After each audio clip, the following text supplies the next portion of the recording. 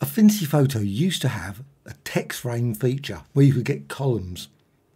Unfortunately, with version 2 and certainly 2.4, that seems to have gone. I'm not certain why.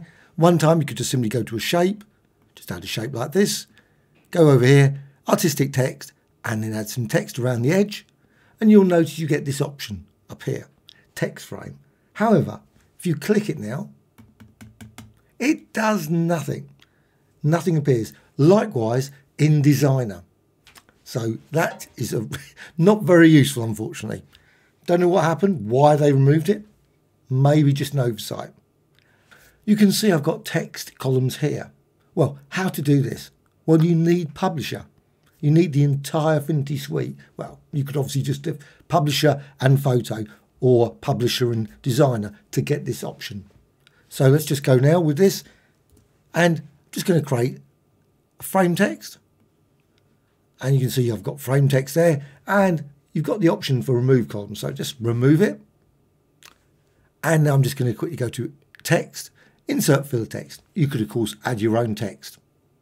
Well, with this, what you can do, if you've got Publisher, simply go to File and down to Edit in Publisher.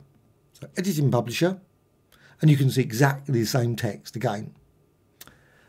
And then go to Text Frame. So Window, and go down here, you've got text, and you've got text frame. You've got it here, but unfortunately not in Photo.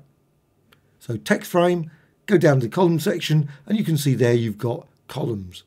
And then simply just click there and add some columns. And obviously you can manipulate the gutter as well as the width for each of those columns.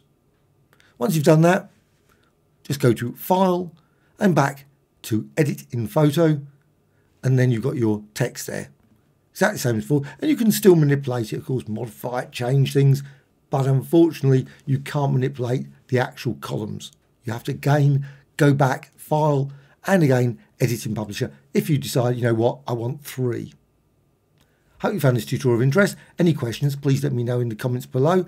Also, have you discovered a way of getting columns into Photo without the need for Publisher? Certainly, I say one time you could do it. Now it appears you can't. Bye.